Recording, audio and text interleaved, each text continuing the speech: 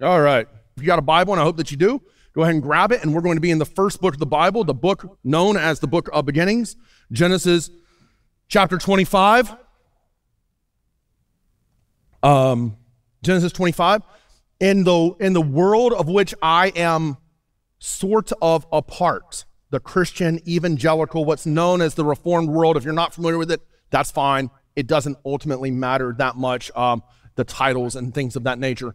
But the world in which I'm a part, there is I believe at times, oftentimes, an espousal, a statement among Christians, among pastors, among people who prize theology and the person and work of God. There's a statement that all of Scripture is breathed out by God. All of Scripture is breathed out by God, which is a biblical statement. And that all of Scripture is profitable to us, and yet, practically speaking, what we mean by that statement is the New Testament. That all of Scripture is breathed out by God, but really the New Testament is breathed out. And all of Scripture is supposedly practical, and we can make observations from it, it's profitable to us, but really it's the New Testament. It's the gospel accounts of Jesus, which we've just spent the last month and a half in. And it's the New Testament epistles of Paul and James and Peter and John. And one of the things, I kind of grew up in conservative evangelicalism, very conservative evangelicalism. And other than hearing some cute stories about a young shepherd boy and a mammoth giant, or this really cute story about God flooding the whole world and destroying everyone, or, stories like that, we didn't really spend a whole lot of time unpacking the Old Testament together.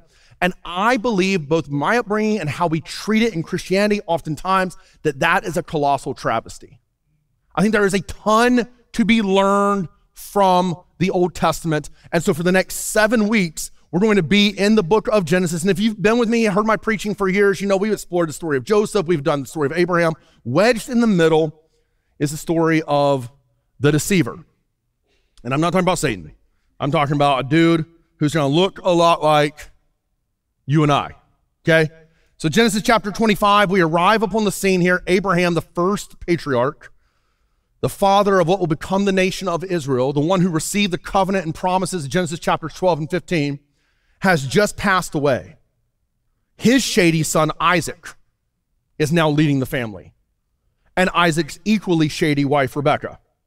And so we're just going to kind of pick up on the story, dive right into the narrative this morning. We'll read and we'll make observations as we go. This is history. This actually took place 4,000 years ago. So we ready for a 4,000-year-old story? Yes. Good. We're not a responsive church. You don't have to respond. All right. But it's cool that you do. Genesis chapter 25. Here we go. Verse 19. These are the family records of Isaac, son of Abraham. Abraham fathered Isaac. Isaac is Abraham's only legitimate son. People will ask me, they'll be like, what is going on in the Middle East? What has been going on in the Middle East? What will go on in the Middle East? And I always just say, basically, it's a polarizing kind of global family feud that's been going on for 4,000 years. Abraham decided he wanted to be impatient. Sarah condoned this. He went and slept with Hagar. Ishmael was born, illegitimate son, and then God blessed in old age and brought about Isaac. And the descendants of Isaac hated the descendants of Ishmael, and vice versa. And so that's what's going on here. This is the only legitimate son, though, of Abraham, Isaac. And Isaac, for some reason, and the only thing that we can kind of ascertain is that the reason why Isaac was not married until he was 40 years old is because they were surrounded by the Canaanite people, and God had said, do not marry the inhabitants of Canaan. Do not marry the Canaanite people. And so at 40 years of age, Abraham sends his servant to find a wife for Isaac, and he finds a young lady named Rebekah, who the dowry paid, as you know, if you've read the book of Genesis, is an earring and 2 bracelets for her. And Abraham fathered Isaac. Isaac was 40 years old when he took as his wife Rebekah, daughter of Bethuel, the Aramean, from Paddan Aram, and sister of Laban, the Aramean. Isaac prayed to Yahweh on behalf of his wife because she was childless. And Yahweh was receptive to his prayer, and his wife Rebekah conceived. Pause for a second. When we read these things, it's important for Bible study. We read these things in the Old and the New Testament, particularly in the Old Testament. Statements like this, that someone was barren. And in antiquity, a barren woman was seen as cursed by Yahweh. And so here's Isaac at the age of 40. and he prays for his wife who cannot conceive, and God hears and answers. And what will happen, stupidly at times, is we will take a story like that and we will apply it as principle in our lives. This is descriptive material. It's not prescriptive for us. That does not mean we shouldn't pray about things and we shouldn't ask the Lord to intervene, but also we shouldn't be disappointed when he doesn't act. Just because he did it for one, Rebecca, doesn't mean in any of our life circumstances, any of our anguish, that he will answer in this way. So it's describing events that took place for these individuals. So she conceived. But the children, we're going to find out, there's twins here, inside her struggled with each other. They could have been best friends, who still fought sometimes, they're brothers after all, but instead they were mortal enemies. And she said to the Lord, why is this happening to me? You been there? Like, why God? This should not be happening to me. I'm a good girl. So she went to inquire of the Lord, and the Lord said to her, 2 nations are in your womb, Edom and Israel. 2 peoples will come from you and be separated. One people will be stronger than the other, and the older will serve the younger. Now, this is all kind of mind-blowing information. She has been praying for babies. She is now pregnant, and she feels such a turmoil going on, more so, I guess, than morning sickness, to the point where she's like, there is something up. They're fighting. They're going to combat. They're building their little forts, and they're shooting their BB guns at each other inside of my belly. And I need to know, God, what is going on here? Like, what's happening? And the Lord says, hey, here's what's happening. This is what I decree. There's going to be 2 nations emerge from these 2 boys. The Edomites will come, who hate me, and the Israelites will come, who I love, and will sometimes serve me, and sometimes be rascals. And the older of the 2 boys in your womb, by mere minutes, will serve the younger. So the younger will take preeminence. It doesn't tell us this, but I would imagine this doesn't bring a lot of comfort to the nauseated Rebecca at this point. When her time came to give birth, verse 24, there were indeed, like God said, twins in her womb. Now, this is like where history is more humorous than fiction, because the description, they're very opposite, these 2 little boys. The first one came out red looking. Now, and that does not mean that he was splotchy. It meant that he was a ginger. He was covered in ginger hair. He was like a ginger Ewok from the womb. Like, he's got hair everywhere. It says literally covered with hair like a fur coat. Like, I just love that. Like, Rebecca's like, man, there's all this turmoil going on. God's like, hey, there's going to keep being turmoil for forever. And then Rebecca's like, all right, get these babies out of me. And the first one comes out with like bearded baby with a sweater vest built in, like that. And you're just like, what is going on here? All right. And as he pops out, emerges from the womb, this like tiny little Sasquatch. After this, his brother came out. So what do they name him? Like, what do they name the firstborn? The little Ewok. They name him Harry. Then name actually it's like Ginger Harry. That's what Esau means. That's what Edom means. It means red and covered in hair. No imagination for Isaac and Rebekah. She's just exhausted at this point. Isaac is exhausted. And so it's like, hey, let's just name him what he looks like. And then they decide to refuse to expand their imagination. When his little brother, smooth little baby Jacob, is born, it says this: after this, his brother came out grasping Esau's heel with his hand, trying to pull him back in. I will be first. He doesn't know the prophecy yet. And a heel grasper was a term of derision that was used in antiquity. It meant somebody who was cunning, a charlatan, a deceiver. Someone who was conniving was really the word there. And so they decide to name the first baby Ginger Harry and the second baby Conniver, heel grabber, literally. So he was named Jacob. I apologize for any of you named Jacob here.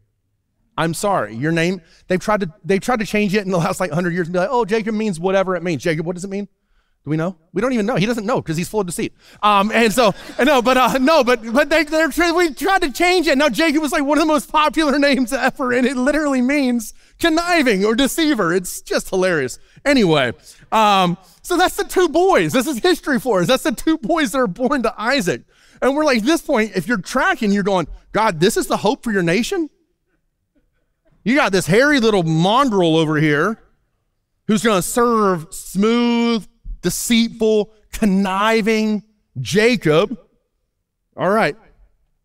Now we emerge upon the text really for our study this morning, verse number 27.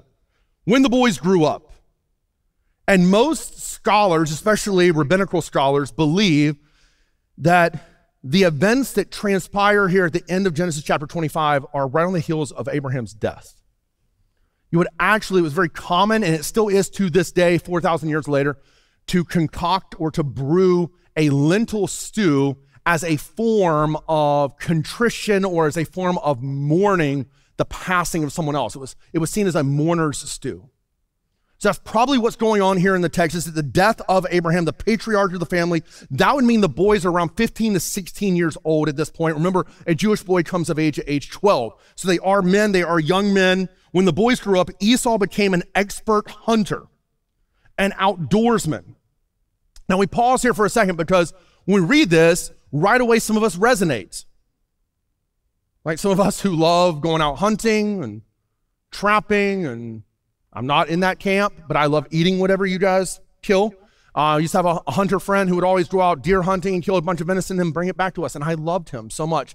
I need him replaced in my life. So, but there's this hunter mentality where we imagine him as the guy who's wearing a bandana and the cut off sleeves, and he's got his whole arsenal at home, and he's got a bunker dug in his backyard. Like that's kind of Esau for us. But when we hear the word, this is what's important about Bible study. When you hear the word hunter in the book of Genesis, this is not a compliment. It would trace every single person's mind back to the original hunter, Nimrod. It would trace every person's mind back in the book of Genesis to the reality that hunting and killing and death was never supposed to be part of the equation.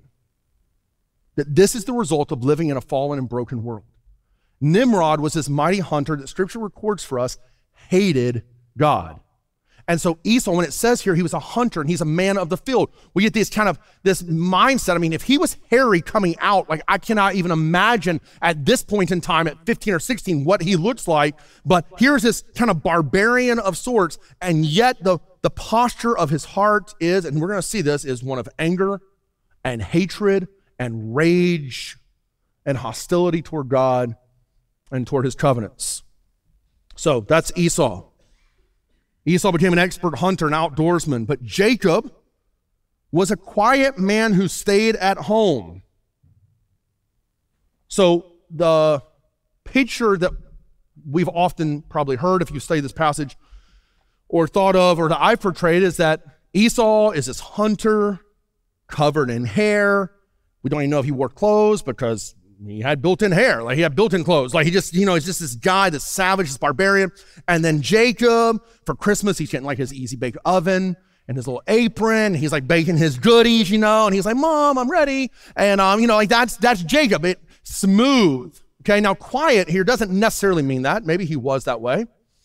But quiet, oftentimes in Scripture, means somebody who's devout, someone who's committed. And what we understand is by him dwelling in the tents, he was, yes, clearly deceptive. Yes, maybe a little bit of a mama's boy, but he was also devoted to his family, or at least to his mom, to the ways of the patriarchs, to the significance, as we'll see, of his birthright or of the birthrights, okay? And the promises that God had made to his grandfather Abraham. So, it says this, Isaac, verse 28, loved Esau because, why? He had a taste for wild game. It's good enough reason to love a son. He had a taste for wild game, but Jacob was loved by Rebekah. So some issues there that we'll address.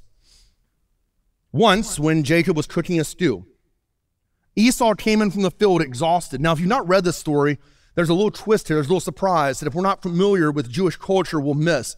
But he comes in and he's exhausted. He's been hunting, foraging. And he said to Jacob, let me eat some of that red stuff. Everything about Esau is animalistic, including his dialogue, his vocabulary. He's like, give me some of that red stuff. And because I'm exhausted, that's also why people called him Edom. Now, here's what's somewhat significant. Jacob's name means deceiver, heel grabber, conniving.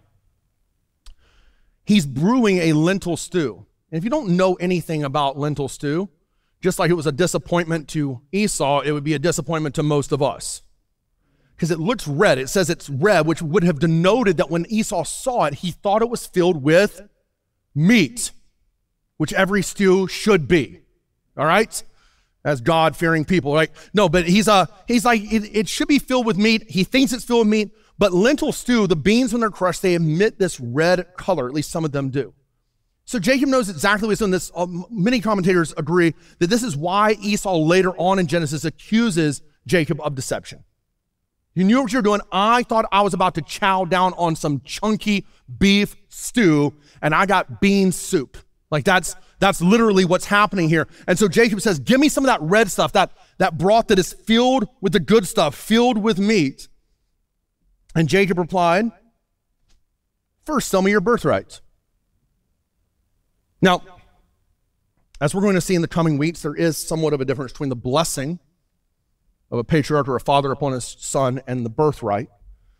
But the birthright carried with it economic stability. Yes, there was the added pressure of providing for the family, but that was much easier done if you received the birthright. How it would work in Jewish culture was if you had 12 sons, all of the second through 12th sons would receive an equal portion, and the firstborn would receive a double portion. So the firstborn son would receive his part of the 12, and then a second part. So you would divide the blessing or the birthright into 13 parts if you had 12 sons. Well, this was especially important most of the time in that day. You'd have 8 or 9 or 10 children, but this was especially important when you only had 2 children.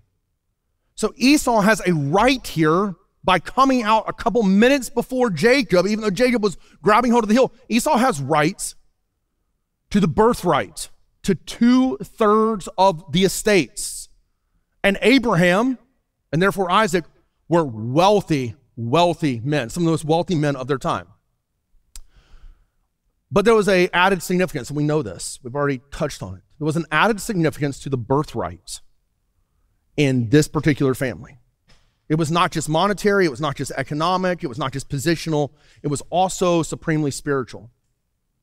That this is the family through which a Redeemer will come, by which all nations of the earth will be blessed. And so Esau, we're going to find out, cares very little for his birthright. And Jacob, for most honest, if we're honest, most likely reasons, cares for it supremely for all the wrong reasons. So he says, I'll tell you what, I will give you a pot of this red stuff in exchange for your birthright. Look, said Esau, verse 32, I'm about to die. Now my kids say that every time, like they haven't had a meal in like 90 minutes. So we don't know here if this is hyperbolic or if Esau's being legitimate or not. He has been out in the field. I'm about to die. What good is a birthright to me? And Jacob said, you better swear to me first. So he swore to Jacob and sold his birthright to him. Then Jacob gave bread and lentil stew. There is the bait and switch. The red stuff turns out to be bean soup to Esau, and he ate, drank, got up, and went away. So Esau despised or counted it as insignificant or nothing, his birthright. End of story. And you're like, all right. You know, all God's people at this point are going, I have no idea what the heck is going on. Like, why are we here? Why is this here? This past week, I went over to Tampa, and I was visiting my friend Nick, who's a tattoo artist, and we were hanging out. And he's moved into a new place, and across the way is his buddy, Adam. And Adam's not a believer. And so we get into all this like really, really cool discussion theologically and about design and about morality and the problem of evil in the world. It was just an awesome conversation for several hours. But over the course of the conversation, Nick, my friend who's recently become a Christian, told Adam and me that he has another tattoo friend who is an ardent conspiracy theorist. I know we got a few of you guys in this church. Ardent conspiracy theorist. And that one of the things that he is just adamant about is that the Civil War never happened. Okay? Yeah. You're not interested. I wasn't either. We're talking about something that supposedly took place 150 years ago. And so the Civil War, this colossal epic struggle between the North and the South. And then Nick went on to say the reason his tattoo artist friend, does not believe the Civil War took place is because there's no actual photographs of the Civil War, he argues. They're all paintings. So I'm just sitting there and I'm going, this guy's an idiot.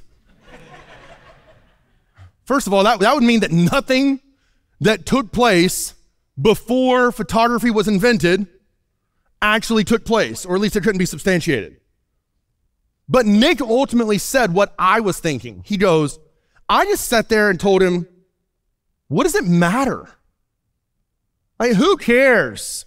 Now, I think it matters, and that's for another time and place. But like, who cares if like the Civil War took place and all this stuff? Who cares if it didn't? Who cares if it's a hoax? Who cares if it's propaganda? It doesn't matter. The point is, as we read Genesis chapter 25, the birth of Esau and Jacob, and then this betrayal, this little family feud that goes on where Jacob's like, hey, in exchange for some of this stew that you think is meat-laden stew, give me your birthright. And at the end of it, we read it and we're like, okay, it's kind of a cool story. Some of us was like, not even a cool story. We're just like, whatever, it's brothers being brothers. What's the point?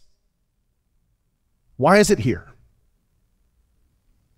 As we established in the last 6 months, our mantra again and again and again that I've told you guys is this, that we long to be a movement for all people to understand and experience the radical grace of Jesus Christ. So we're here. And when we come to Genesis 25, I think if we are careful and diligent, we see clearly on display in the lives, in the shady business of Esau and Jacob and Isaac and Rebekah, the radical grace of Jesus Christ. So I just want us to see it, and I want us to be moved by it again. So how do we see it? Really, there's just 2 points this morning. There's 2 points. The one is what I would call shady guilt. That's the first point. Okay. When I thought about Jacob, and I thought about this story, and I thought about the shadiness of his guilt and sin, my mind went back to a story that some of you have heard. I probably told it a year and a half ago. In my former church, we had a Thursday night service. Some of you came to that, and on occasion, I would take Spurgeon and Evie, my 2 oldest, with me to church. I would come home after school. I'd pick them up. I would take them to church for the evening, and they would hang out, and they would play, and then they would be in class for the service. And so on one particular Thursday, I did this. Now, you guys know, if you've been tracking with me, if you've been in childcare, literally Renee and Brandon, I was by their house yesterday, and Brandon's like, hey, your son Spurgeon is so well behaved. And I'm like, yeah, I'm never dropping Evie off. Like my second child, it's not that she's not well behaved, she's just a wild child. Like she's the wild child. Like she's just like wants to do what she wants to do. I don't know where she gets that from. And so she just, is filled with her own cunning devices. And so you got Spurgeon, who's pretty docile, and Evie, and I bring them to church, and Evie's always kind of getting into mischief. Well, service kind of commences. We go through band practice and we go through service, and after service, Spurgeon comes up to me and he's all upset. I've told you guys this. You know right away when a ginger gets upset, they get splotchy. And so I'm like, well, what's going on, bro? And he just goes, Evie was punching us the whole time in class and would not obey the teacher. And I'm like, all right, Evie, come here. So I sit her down. I'm like, hey, did this happen? She's like, no. And then I asked the teacher, and she's like, well, it's sort of, but, And so then we get in the car, and I'm on my way home, and I'm exasperated because this has been going on. And I'm like, you know what, Evie, you're not going to be able to come to church with me on Thursday nights anymore. You're going to come on Sundays, because your little depraved soul needs it, but you can't come on Thursday nights anymore. And she's like, please, I'll never do it again. And we get home, and we go upstairs, and she's in this state of contrition, and I'm brushing their teeth, getting them ready for bed, and Spurgeon says something, and she hauls off and just whacks him. And so I'm like, that does it. Get in your room right now. I'm going to finish up here with Spurgeon. Then I'm going to come deal with you. And so I brush his teeth, and she goes into her room. Oh, I'm sorry. It'll never happen again. And I send him off to bed, and I round the corner from the bathroom into her room. And I know it's light in here, and so you can't really see it very well. But this is literally, I had to take a picture. This is the picture that I see. Okay? You guys might remember it, of Evie. And when I first shared this, and since that point in time when I've ever shared this, most people say, oh, that's so cute. You guys are wise to the situation. Because you guys know that there is zero contrition going on right there. That is a heart of deceptive manipulation. That's a little girl who says, if daddy sees me like this, he will not possibly be able to give me discipline. And I didn't, okay? As I saw this, and I knew exactly what was going on. Like there was no like godly humility of confession there. I would argue that most of the time, part of me would argue all the time, there are shades and slivers of manipulative deception in even our best confession. This is why John Bunyan would say, the Puritan who wrote Pilgrim's Progress, he said, the best prayer I ever prayed had enough sin in it to damn the whole world. And some of you can resonate with that. The best prayer, the best confession, the best service I have ever done still had enough in this broken place with a soul that is still broken even though it's been redeemed. As Luther would say, simultaneously justified but sinful, has enough transgression in it to damn the entire world. Okay? And that's what we see here in the story. It's not just my little girl. It's not just us. It's been like this. This is the plight of human history. This is the shady business of sin, that we try to look a certain way. So it doesn't even start with Jacob. It doesn't even start with Esau. It starts with Isaac. So you have Isaac. And it really starts before Isaac. It starts with Abraham, who's called out as a pagan, a Zoroastrian, a worshiper of the stars, to be a worshiper of Yahweh by radical grace. But yet we see that Abraham is a violent man, an infuriated man, a deceptive man. We see him descend to Egypt. You probably know the story. And apparently Sarah, in her 80s, was still extremely desirable. And so Pharaoh was like, whoa, look at Sarah. And so Abraham said, oh, you know what? If he finds out that we're married, he's going to kill me. And so I'll just pretend like she's my sister. So shady, so weird, so jacked up. And then what happens with Isaac? He does the same thing with Rebekah. It's like, oh my gosh, like this ruler loves Rebekah. He thinks she's cute. Like, what am I going to do? I'm just going to pretend like. So we see this deception from Abraham to Isaac to Jacob. Not only do we see deception, we see favoritism. Obviously, Abraham favored Isaac, which there is something wrong with that. Even though Ishmael was not the son of promise, there's something wrong there. There's something broken. There's something off. And then what do we see? We see in the text, Jacob is revered by his mom, the favorite, and Esau is the favorite of his dad. And what do we see carry on from there with the deceiver, with Jacob? He has a couple favorites. And he's deceitful, which basically just tells us the reality that we all know. The sin that we are susceptible to and that we engage in is not isolated to you. It spans out. It infiltrates others. And we are catechizing our kids. Grace is important, but it's also important for us to learn what is right and how to live and how to combat this and how the war between the flesh and the spirit take place and what it means to submit to the sweet freedom of grace. So you got Isaac and you got Rebekah, deceitful themselves. We're about to see Rebekah's deceit in the coming weeks here before her ancient husband. Favoritism. Then you got Esau. We've already talked about this, but Esau was a man of fury.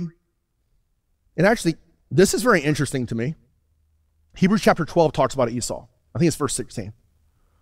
And it says, don't be like that atrocious, that wicked, that deplorable man Esau. And at that point, you're expecting now the indictment to read something like, because he, smoked and swore and chewed and hung out with girls who do. You're expecting something like that. You're expecting just something terrible, like he was a murderer and he was a rapist. And and all it said is, who, because he was hungry, gave up his birthright Well, how many of us have done this? Like, how many of us, I'll just pick on the Christians here, myself included among them, jacked up and shady as we still are, like, how many of us have despised the birthright of grace given to us and exchanged it practically day in and day out for what will temporarily, we think, satisfy our desires? And so hey, here's in front of me, what would we all say? Like, if we're Christians here today, what would we all say? And if you're not a Christian, you know what Christians are supposed to say, right? Sometimes you're better at it than us Christians are. Well, Jesus is supposed to be most important. The kingdom is supposed to be most important. And when we struggle and we wrestle, and I get all that, and that is the concept of God's radical mercy displayed toward us, is that even in our sin and our struggles, after we are justified, after we've trusted in him, he still cleanses us and picks us up. But yet that's supposed to be what's most important. And we will confess almost hypocritically at times that is what's most important. And yet the reality for our beleaguered souls is that that's very rarely what's most important. It's all of this. And some of us are like, I've heard people be like, well, it's really hard when you have a family. Let's just be real. Our family's not our highest priority a lot of times either. Even the good things are not our highest priority. It's a sports team that's never going to know your name. It's a new bag that's going to be dusty and forgotten in 8 months. But that's our highest priority a lot of times. That becomes my highest priority. My soul is vexed when things don't go my way. My soul is vexed when the parking is skewed on Sunday morning. Like that's how we live. And so we're not much different from Esau. And then we get to Jacob, and Jacob, you could argue, is worse. Because he's just as broken and just as messy and just as depraved as Esau, but he tries to cover it all up by good duties, by clean living. He's a deceiver. We see it again and again and again. He is not someone, Esau's not someone we want to invite to our child's birthday party. Neither is Jacob, because he'd be stealing the toys and then blaming it on Esau. So this is the human condition. This is the world in which we live. I went to for the first time in 7 years, I went to get my eyes checked. In case you're wondering, I can't see your faces beyond like the third row, okay? And I haven't for years. And so I'm supposed to wear glasses, but I can't preach in them. It's a whole story. I have problems. But so I went to the eye doctor this week, and she sits me down and she does my eyes. It's never good when a doctor is like, oh my, as they're like doing something, they're like, we don't even have something for that. And then she told me, hey, you have keratoconus, which I knew I had. It's like an oblong eyeball. And she's like, so you can't be fitted for traditional contacts, and you need glasses, but really you need to have some type of surgery done, especially on your right eye, because the stigma is growing, and eventually you'll kind of lose vision in that eye. Even right now, you shouldn't go anywhere without glasses. What do you do without glasses? I'm like, I don't know. I teach people and do all stuff all week long. And she's like, you really shouldn't be doing that. And I just she's like, you need to schedule this appointment and this appointment and this appointment. And I just kind of walked out that day. Look, I'm a dude. I'll admit it. I'm probably like Esau. Esau would have never scheduled any appointments. I'm not scheduling any appointments. I'm like, if I go blind, God gave us 2. And so, this one won't work. And so that's just kind of how I am. I'm like, this is my plight. Like, this is what I'm stuck with. This is the world that I'm going to kind of live in. It suited me for 44 years. It will continue to suit me. Like, I'll be okay. Some of us reach that point. Like the human race, and I would argue, especially Americans, we like to live in deniability. Not of the condition of others. That was another conversation I was having with the tattoo artist this week. Is they're like, man, we're not even, one of them, not even Christian, Adam, and he's just talking about, man, we are so like forgiving of ourselves compared to other people. I'm like, bro, you're speaking my language.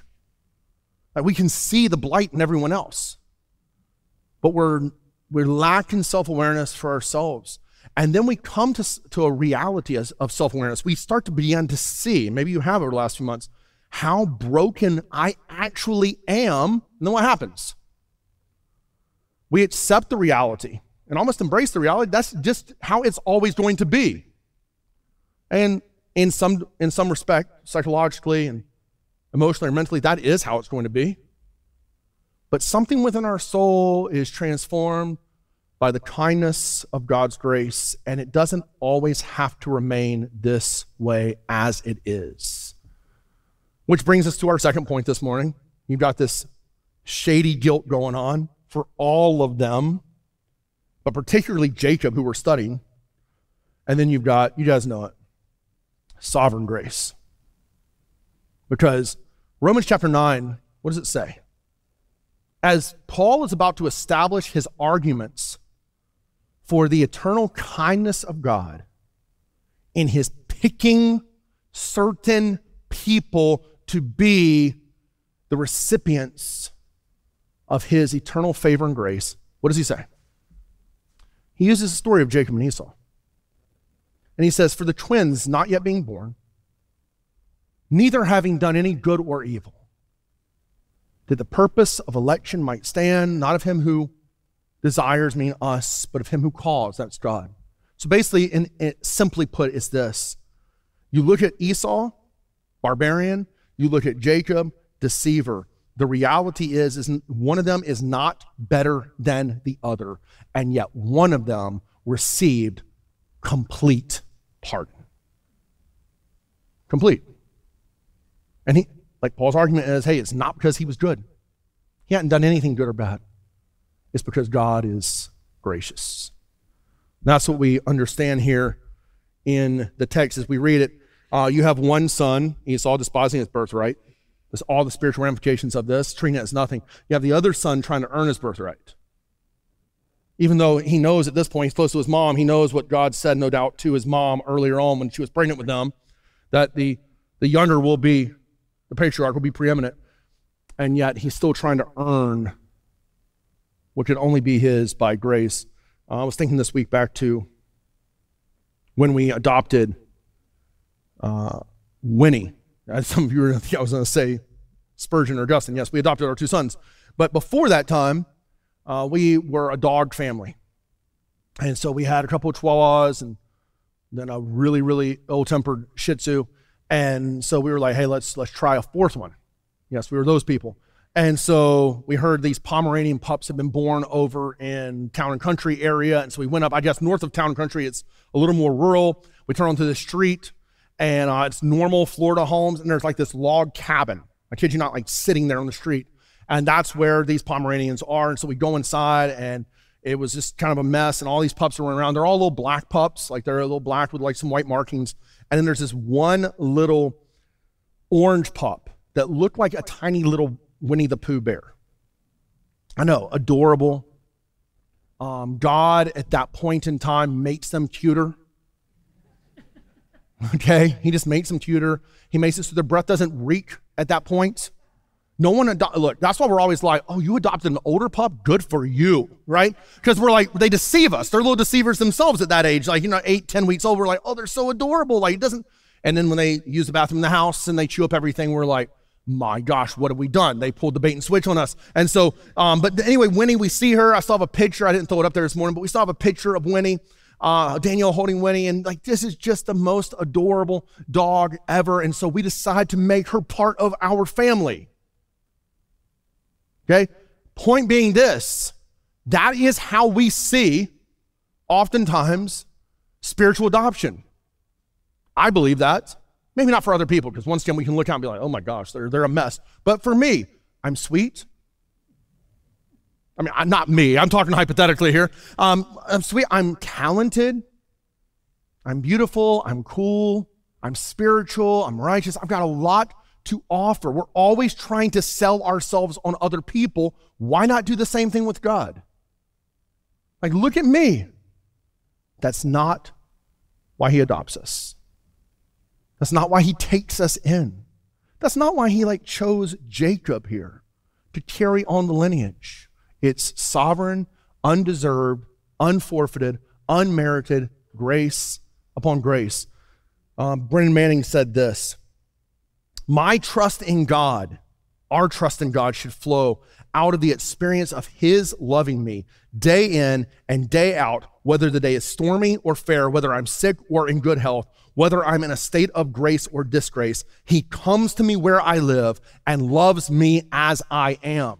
Tim Chester went on to say this, writer for Gospel Coalition, that's the scandal of grace. It means that if you've been working hard to be right with God, then you've been wasting your time, because God welcomes everyone, righteous and unrighteous alike. Like this is a scandal of grace by faith in Christ.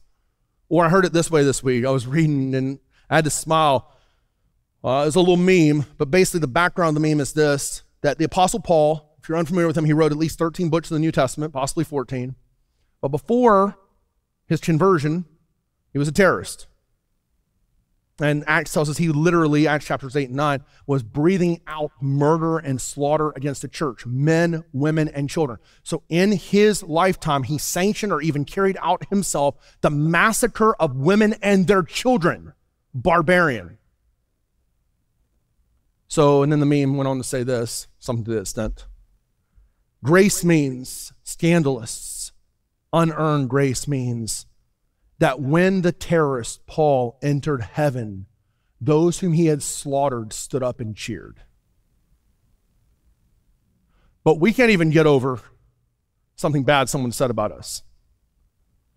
Like that's the scandal of grace, is that when Paul entered heaven, when Paul entered, people stood up and cheered, not because Paul had turned it around, but because people see, I would argue, people see on the other side what God sees on this side. And that is not our deception if we're in Christ, but by the scandal of grace through faith, he sees now and they see there the righteousness of Jesus Christ covering us, having been received completely undeserved, completely unearned. So, that's what we see here. Like, as a matter of fact, I'll just kind of close with this. Isaac has these two sons. Esau, we'll explore them more. Jacob. Jacob's the deceiver, that's his name. But his name's changed to Israel. And his name doesn't mean deliverer. His name means God provides. So as we approach this series over the next 7 weeks, and we see deceiver, deliverer, those two statements, those two monikers are not about Jacob. The first is, and juxtaposed to all of his treachery and all of his deception, and all of the sin that we see throughout the patriarchs in their history, we have a deliverer who's still working, who's still providing, who's still granting covering, and still pointing them forward and us back to the cross work of Christ that we need to be reminded of again and again and again. So it breathes life into us and begins to transform and change us. Not by guilt, not by obligation, not by manipulation, not by me staying up here this morning and telling you what you got to do, but by God saying, this is what I have done for you. This is what I've done for you. Go and live in freedom. The freedom, as I often say, not to do whatever you want, the freedom to do what you ought to do. Let's pray.